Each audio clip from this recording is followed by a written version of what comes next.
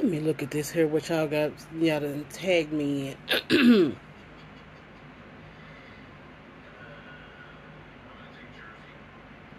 Well, number 16. Yeah.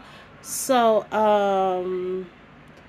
this, I have no, had no real intentions of ever talking about any of this first date type of crud until I saw number 16. That is a legit fear of mine because I had a legit nightmare that I met up with a guy for a first date and it ended up a praying. You know, the lock in where they pray from sundown to sunup. Mm-hmm.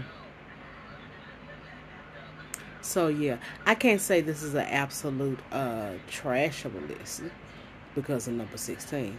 Do I agree with the list? Of course not, but I can't disagree with it.